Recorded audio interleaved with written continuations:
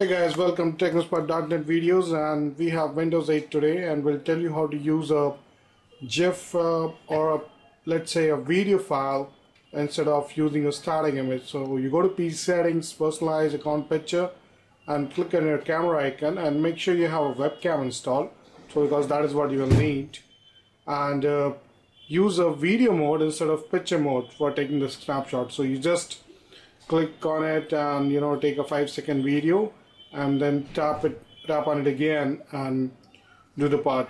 So that's a preview you will see when playing the video.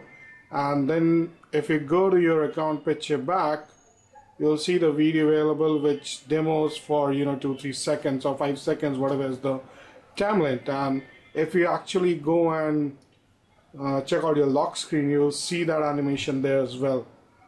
As a simple warning, this image will sync all over your account profile on the Windows 8 PC and on your Windows phone also.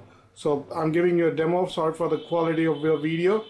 So that's the lock screen, and there you can see the animation there.